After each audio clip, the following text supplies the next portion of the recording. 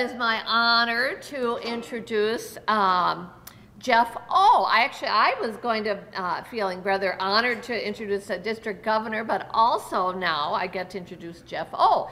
Jeff is the assistant district governor for Area 3. Jeff is a member of the Edina Club. And so Jeff is going to introduce our district governor. So welcome.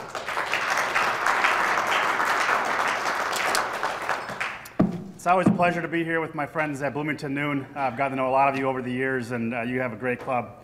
It's my pleasure today to introduce our district governor, Bob Halagan, who's been a member of the Buffalo Rotary Club since 2000 and served as their president in 2009-2010. He served the district in a number of capacities, including Legal Counsel from 2011 to 14, Area 13 Assistant Governor from 2010 to 13, and the Rotary Foundation Fundraising Chair for the district from 2013 to 2016. His Rotary journey has taken him, among other places, on numerous service trips to Guatemala, where his club, along with other clubs from our district, have authored or participated in over $400,000 in Rotary grants, including grants promoting economic development, nutrition, and maternal health for indigenous women. As you know, being district governor is a big job. You had one of our best district governors in Diane Kirby, and this is Bob's 60th of 61 club visits, and so he sees the finish line here shortly. In his non-Rotary life, Bob is an attorney who began practice at the largest law firm in Minnesota and is now the owner of the smallest law firm in Minnesota, with just he as the employee. His legal practice focuses on small businesses, and he believes the proper role of an attorney is to help owners make their best business decisions in an ethical, practical, and profitable manner. He also serves as a mediator and an arbitrator. Please give a warm Rotary welcome to our district governor, Bob Halagan.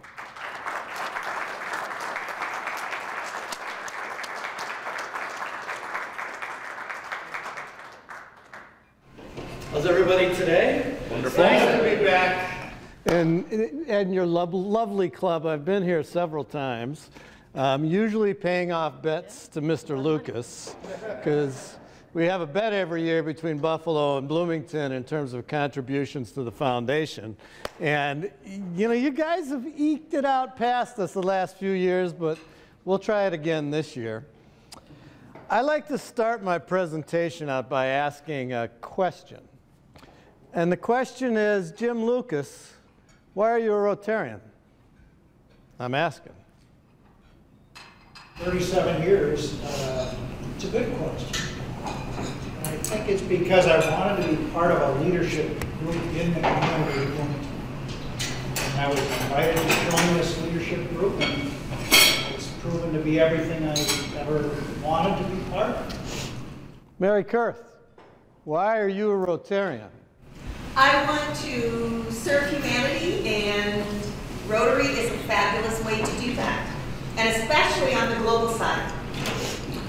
So I like to tell people why I'm a Rotarian, see if I can find a spot where this works, and why I was willing to give a year of my life to Rotary. Being district governor is a tremendous honor. It truly is, and you have the ability to see so many things about our district, but it requires a commitment. And many of you have heard my story before, but I'll shorten it up for you a little bit. My Rotary story begins with my mother. I'm the son of an immigrant. I'm a first-generation American. My mother grew up in Czechoslovakia on a small dirt floor farm home, no running water, no electricity. She immigrated to this country in 1938, just as the Nazis were invading the Sudetenland. And when she came to this country, she didn't speak any English, and she had very little formal education. And so you can imagine a young girl of 13 coming to this country in the middle of the Great Depression, a world war beginning to rage, wondering what it is the life was going to hold for her in this strange new place, this country that's so different from where she grew up. And my mother lived the life of an immigrant, and the life of an immigrant is a difficult life. It's a hard life. At 13, she came to this country. She spoke no English. She was put into kindergarten, and she sat in the little tables and chairs with the boys and girls who made fun of her because of the way she dressed and the way she spoke. At the age of 16, she dropped out of school because school just didn't work for her. But she was a hard-working farm girl. She went to work in the factories and the mills of New England. She married another Slovak, had 3 sons, and then at the age of 38 was widowed. And she was a single mother in this country before that term existed. No education, limited job skills, no community that she belonged to. But my mother is a hard-working woman. And so she went to work in the factories and the mills of New England. And she believed not only in hard work, but she believed in service. And the gentleman who gave your invocation today spoke it so well. She was a Rotarian at heart. She believed in serving others without expecting anything in return. She believed in serving others because she knew that is how our lives get richer. So for me, as I'm the beneficiary of that immigrant's life. I'm a first-generation American. I'm the first one to go to college in my family. I've had success in the businesses that I own. At least as I define it, I have a professional degree. And I benefited from that immigrant's life, most of all because of what she taught me about service. What she taught me about the obligation we all have to give to others, to give to those who are less fortunate than us, to give in recognition of all that we have received and all of the benefits we have in this special land in which we live. And so I'm an all-in Rotarian. That's my Rotary story. That's why I'm willing to be up here today. And as I began this year as district governor, I thought, what is it that I have to say to Rotarians about what my vision is? Well, for me, Rotary took me around the world. It took me at first to Guatemala, where I began to work with the indigenous women of Guatemala, where I met the great Maria Pacheco, a woman who spent her entire life working in rural communities, giving to women who are just like my mother in many ways, women with very little education. They dress kind of funny. They speak a different language. They have nothing in their lives in terms of respect because they're women in their communities. And in their communities, women are seen as having little value until they begin to earn an income. And what Rotary has been able to bring to them through the Wakami organization, through the grants that you've participated in, is the ability to generate income in their lives, the ability to earn money, and it changes everything for them. Because when women earn money in rural communities, they invest it in their families. When women earn money in their families, suddenly they're seen differently by their husbands and by their communities. And they become the kind of leaders that we all are in this room. Because the women in these communities are just like us. They believe in service. They believe in giving back. And so for me, Rotary brought me full circle. It brought me to the place of being able to serve women who are just like my mother. And more than being able to just serve them, it showed me again the incredible benefits of service. Because whatever I've been able to do in these communities and whatever resources we've brought to them, I've received so much more back than I could ever give to them. Service is the special sauce of life. It's the secret ingredient that makes us all better, that makes our lives richer. So again, for me, as I took on this role, I thought, what is it? What is Rotary's place in the world, and how do we express it? And in the spring, I was in Atlanta for the Rotary International Convention. And Atlanta's got a tremendous history of civil rights. It is at the heart of our civil rights struggles in the 60s and 70s. There's a Civil Rights Museum in Atlanta. And if you go to that museum, one of the first things you see is a display on the segregationists. So you see a set of black and white television clips of men like George Wallace and Strom Thurmond and Lester Maddox and Bull Connor. And they speak with so much ferocity, so much intensity. in support of a system intended to keep little black boys and girls from going to school with little white boys and girls. And what was striking to me as I saw that display was how familiar those voices sounded. And not just familiar to the Nazis and the KKK in Charlottesville, but familiar and similar to what we hear in the media every day, it seems these days. Voices from the left and the right that focus on what makes us different.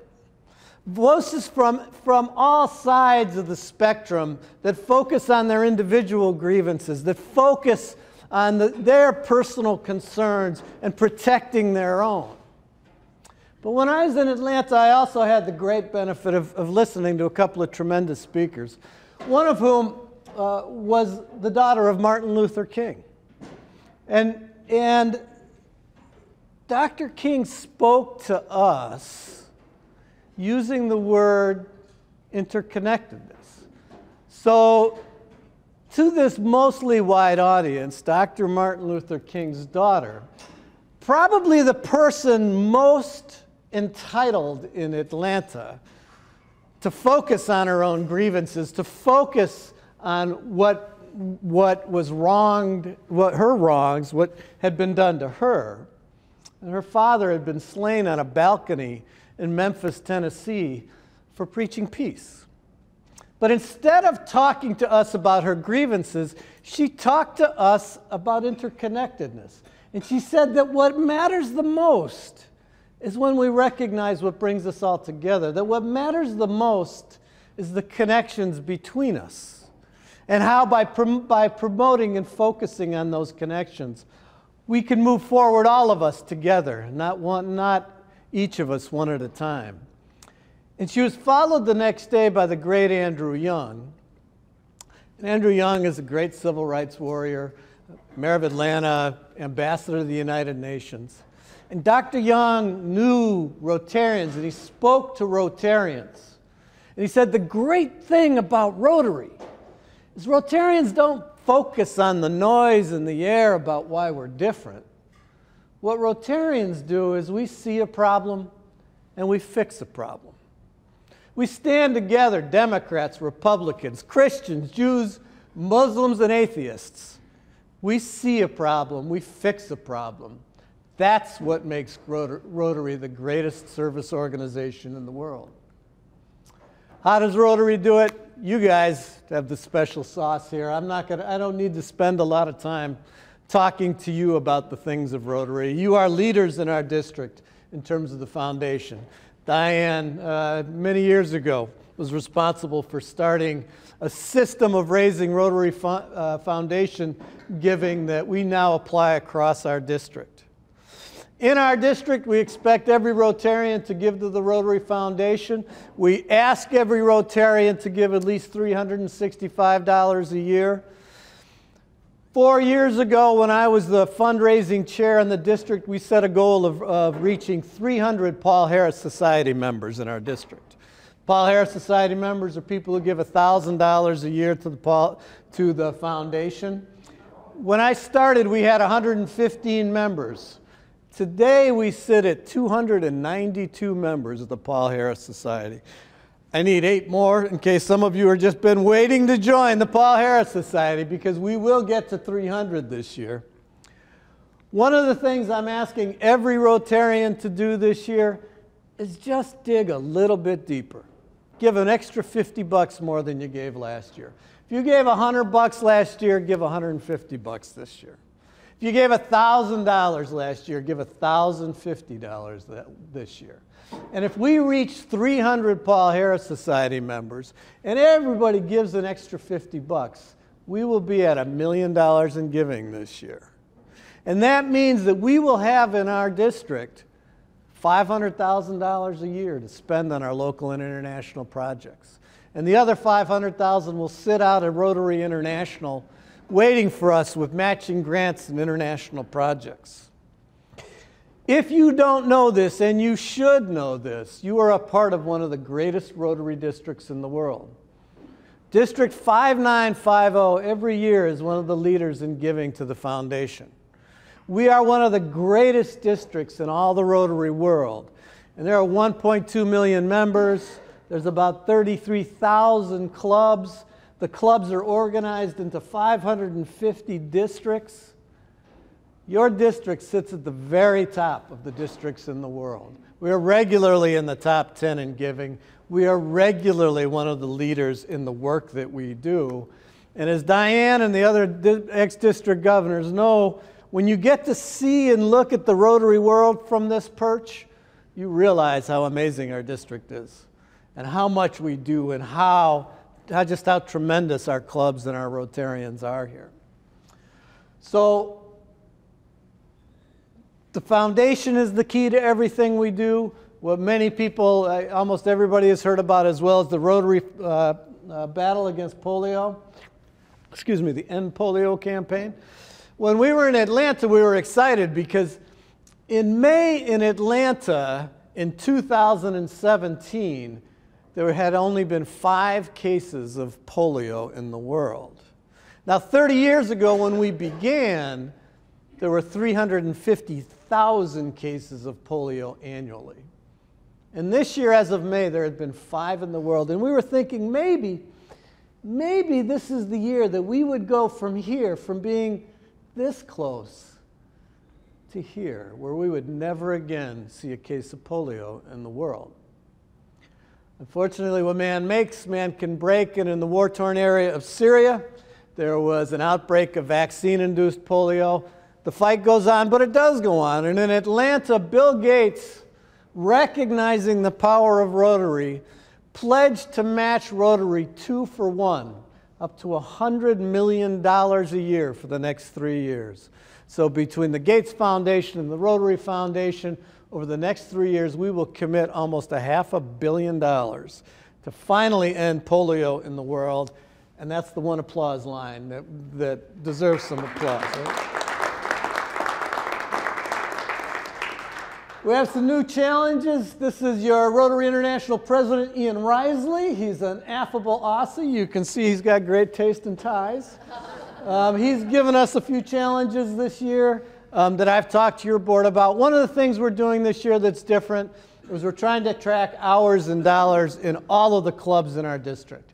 We do a great job of telling our international story. We don't do as good a job of telling our local story.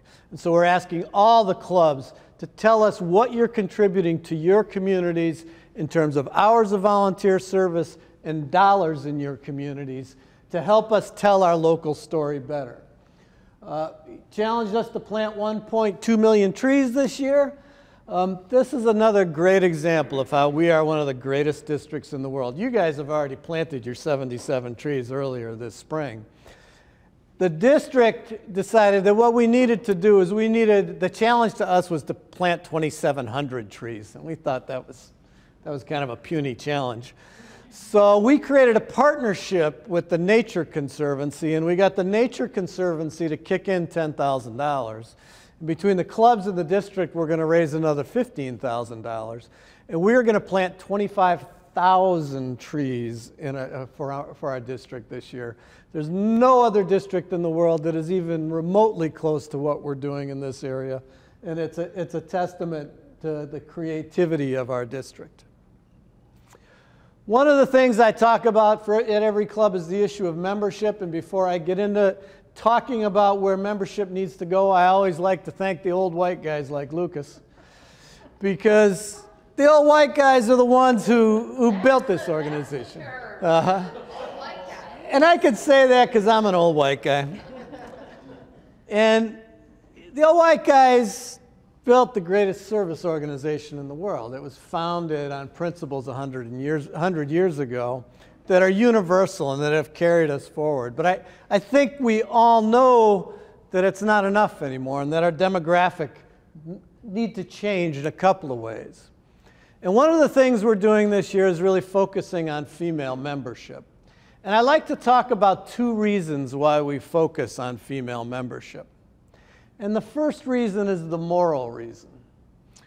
We have gender-based issues in our country. You see them play out in the media on a regular basis. They're in front of us this year with especially strong force. But we should never forget that we live in a world where female slavery still exists. We live in a world where in some places girls can't go to school without the threat of having acid thrown in their face. We live in a world where girls 6, 7, and 8 years old are sold into an institution some people call marriage that's nothing more than female slavery.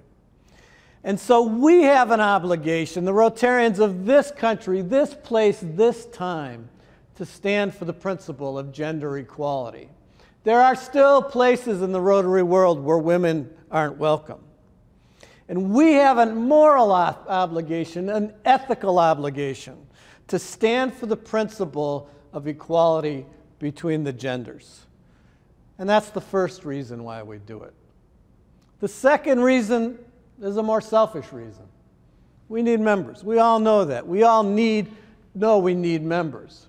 And so we want to bring more females into Rotary. Because as great as we are as a district, and we are a great district, we're still 70% male. So when I talk about bringing women into Rotary, I'm not talking to the women in the room. I'm talking to the men in the room. It's the obligation of the men in Rotary to stand for the principle that your club, that this location, and that our district is going to be a place that not only invites women in, but engages them in the things that matter to them. And in our district, the district leadership, following me my year and for the next 3 years, have committed to the principle of reaching 50.3% women in Rotary in our district. Why 50.3%? Because that's the percentage of women in Minnesota. We don't see any reason why our percentages should be any different in Rotary. And if we achieve that goal, that would mean adding 1,000 new women to our Rotary district, which is a fairly stunning number. But you know, Rotarians are used to doing amazing things. I mean, we're on the verge of eliminating polio as a disease. In our district, to get to 50%, what we're asking every club to do is a fairly simple thing. For the next 3 years, add 5 new women to your club. That's all. If every club focuses and is intentional about adding women, and is intentional about adding 5 new female leaders, 5 new female servant leaders, by the time we're there, in 3 or 4 years, we'll be at 50%. And our clubs will be different. Our district will be different. We will be more dynamic and better as a club, as a district. It's not enough to just invite women, though. It's not enough. If we are going to, in fact, change the demographic, not just with women, but with millennials, with minorities, with people of different persuasions, we need to be at the table for the issues that matter to those populations. So one of the things that I'm highlighting at every club are projects that are happening in the district that I know you all are already familiar with. The first is the issue of opioid abuse. Everybody sees that regularly in the news. I'm not sure whether you guys have had an opioid speaker here yet or not. You should. You have? All right. Opioid abuse exists in every single community. It touches almost every single family. And if you want to open your doors to different populations, this is the type of issue to be at the table for.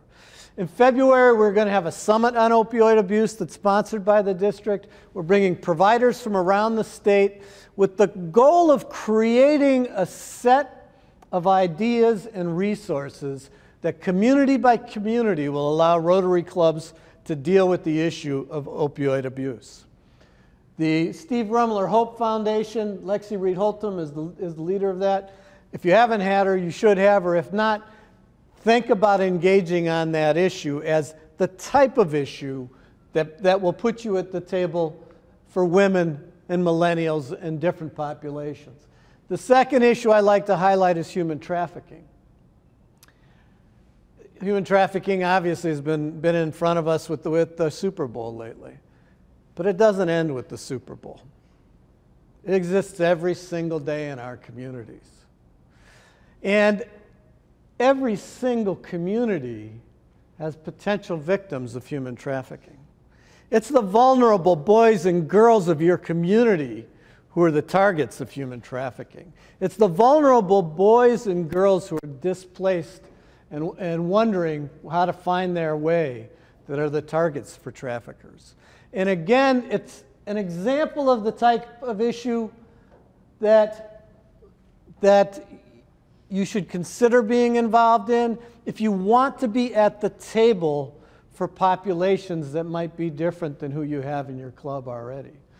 The Human Trafficking Summit, it's the Summit on Human Trafficking, not opioid abuse, that's happening in February. Karen Walkowski is a great speaker on this topic. If you want to learn more about this topic, if you haven't had a speaker on it, you should bring her in. She's great. And those are just two examples of things that you need to think about being at the table for. St. Cloud's doing an amazing youth homelessness project. Little St. James is holding an intercultural event that's bringing together diverse communities. We need to think outside the box of what we do and how we reach the people we want to be a part of our clubs. I want to leave you with a thought about talking Rotarian. Some people say you should have that 30-second snappy elevator speech that magically turns someone into a Rotarian. That's never really worked for me because I'm a lawyer. I can't say anything in 30 seconds. I think if you're going to talk to somebody about Rotary, you have to talk to them at the level of their heart and their soul. You have to talk to them in a way that touches them. When people talk about politics, and they talk about how one party does this and another party does that, talk about what we do. Talk about how Rotarians, we see a problem, we fix a problem. We stand together. Democrats, Republicans, independents, political agnostics. We see a problem, we fix a problem. That's what we do. That's the politics of Rotary.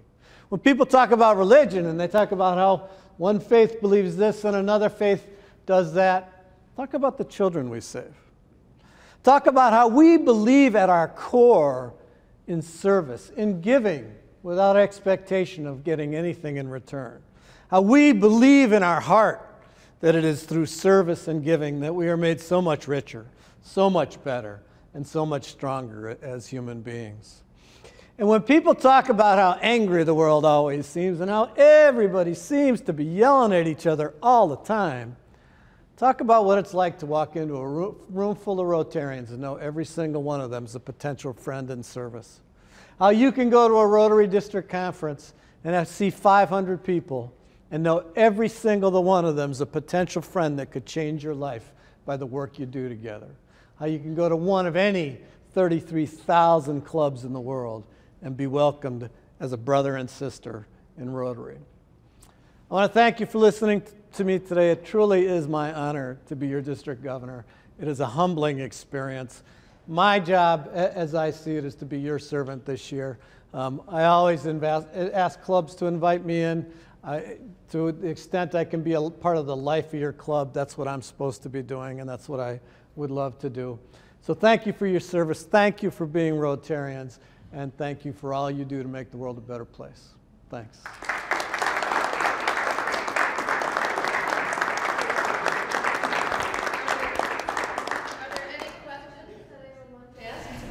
Mary? I certainly understand the initiative around increasing women in the membership, but I always look at membership as being the heart of what we do and the lifeblood of what we do.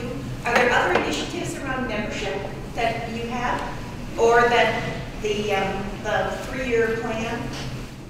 The focus on, and it's interesting because it tends to be women who push back most on the concept about focusing on female membership. And I get that. And this isn't, an affirmative action program. This is, in my mind, it's an obligation to the men of Rotary. I mean, I think we need to establish that culture. So, and from a sales perspective, a membership perspective, every single community has female leaders who have not been asked to join Rotary yet. So every man in this room could identify 2 or 3 or 4 women in their lives who are female leaders who belong to be here. And so I'm asking for that kind of outreach. In terms of other areas, there's a couple of things going on. One of the things that we're looking at is how to develop different kinds of membership. So looking at corporate memberships in creative ways that allows a corporation to join and have a number of people participate in the meals. But I think we need to look at that a little different and make sure that everybody's coming is actually a Rotarian and actually signs up to be a Rotarian. Steve Solbrecht is looking at the concept of establishing kind of a theme-based club, looking at the issue of ecology as a theme. And there's other themes we can look at to see what that does. And we had a good discussion at my table. There's some shortcomings to that approach. There's some issues, but see what that does for membership. And then I think next year what you'll see is a launch of the community core concept, which is a concept that's been used in many other places around the world to create a kind of a feeder system for Rotarians by identifying people who are interested in being engaged in the activities that we're engaged in. Alex. This is a question for Deb or Terry or recent leadership about where our numbers are right now. I heard you're about 35%. Yeah, Okay. about 35%. Okay. So you're a little bit above average in the district? Not bad. I want to exclude members that fit our club regardless of who they are. And so if we stayed at 35% and had 15 new members, that would still be a success for us. I'm concerned that. It's not, I mean, if you had 15 new female members, the odds are you're going to probably be adding 6 or 7 or 8 or 10 male members. That's okay, I mean, it isn't that kind of a goal. We're sure not excluding male members. But really, again, it's a challenge to the men of Rotary. I mean, think about the women in your lives. Think about the female leaders you know. And I guarantee if you sit down and think in those terms, be intentional about it, you will think of female leaders, servant leaders who belong here. That's what we're really asking, is be intentional to think about the women in your community who belong to be here. If and when polio finally is gone, what is Rotary International thinking of as its next project? They won't talk about it until polio's done. They don't want to jump ahead. I mean, I think the obvious potential choice is water, but some people think it'll be other things. I have been concerned about population growth for a long time. When I was a baby, there were probably 2 billion people on this earth, and now there are, 7 billion? And by 2050, it's going to be astronomically. I mean, I'll be gone by that time. Thank God. You know what I'll tell you about what I think is interesting about that is 2 years ago, human trafficking wasn't even on anybody's horizon. It wasn't a Rotary issue.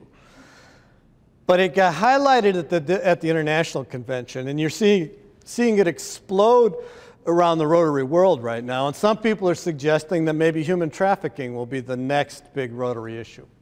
I don't know if that's the case or not, but whatever your issue is, if it's population growth, or it's human trafficking, or it's water, or it's any of those things, the way it becomes the next big deal in Rotary is by working at it. It starts here. It starts at every club. That's how it always starts with Rotary. So if that's what you want to present, that's what you need to do. Will there ever be a concerted effort to focus more on service and less on monetary giving? It seems like there's always a stress on give money, give money, give money, and if you got some time, pick up your hand and hammer a nail. I think it's always there, but I don't think we can ever forget that it's the money that allows us to do the stuff we want to do. So it's both. I mean, that's the challenge. We don't, like my friend Mr. Lucas says, we don't want to become an organization of check writers. That's not what we want. We don't want people who just give money. We're a service organization that does things. And so I think we need to, in part, look at alternate forms of membership that anticipate some people can't give as much or spend as much on a regular basis for a meeting. and still figure out how to make them Rotarians, make them part of our fellowship, if you will. But at the same time, I'll tell you that we have the greatest charity in the world. I mean, the Rotary Foundation is the only charity in the world where you can give your money, spend it on your project in your community, and nobody's going to tell you what to do with it. I mean, it is truly the greatest. It is continually ranked as the best charity in the world. There's a few others that are tied with it, but it receives perfect rankings, and it is the engine that drives us. I don't think we can ever forget that it's those resources that allow us to do so much. In your presentation, did you use the word vaccine-induced polio? Yeah. What happened? The polio, you know, it used to, and the vaccine was a live polio virus. And so I don't really know the scientific details of what happened, but in Syria, and I think it was in Aleppo where there was just a horrific bombardments and you know, tremendous destruction. Somehow the polio vaccine was introduced into a water supply, or somehow there were 17 children who were exposed to it inappropriately. So I don't really know much more than that. Polio's gone away from, or Rotary's gone away from the live polio virus now, and they're using inoculations to kind of get us to the end of this fight. So that's kind of what I know. Okay, one more question. Yep. Could I address that? Yeah, absolutely. Sorry. This is what I do. There you go. You should have just stood up and I wouldn't have. So in the past, when we were giving polio vaccine, we used to give little vials of live polio virus. So when a person took that, a baby took it, as they were building antibodies to it, they also were, I'm going to be rude here, pooping it out. And so it was getting out into the environment. And so basically we saw some people would end up getting poliovirus from exposure to someone who had gotten the vaccine. So in the United States now, we don't give that live virus anymore, we give inactivated virus. And so basically now babies get shots. And so we're not sending that live virus out into the environment like we have been in the past. In areas where there's still endemic polio, they are still using that live virus because it gives a better response and a better protection to polio. And so when they were giving that polio to those kids, it was getting out into the environment, it got into the water, and then therefore more people were exposed to it. And if your antibodies weren't up, they would have picked up the virus and potentially had polio. That was close.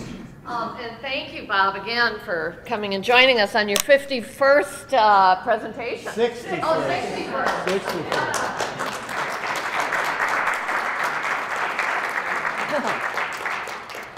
And in honor of Rotary this year, for the speakers, we're dedicating our tree planting to the speakers as well. So we appreciate what you've done, and in honor of your presenting today, we contributed money to the tree planting effort, which of course, I'm very proud that we probably were the first, I would guess, for sure in the district, we're probably the first ones to plant our trees. And also, we're participating financially. Bob Erickson contributed financially on behalf of the club to the 27,000 trees as well. So we'll be part of both of those.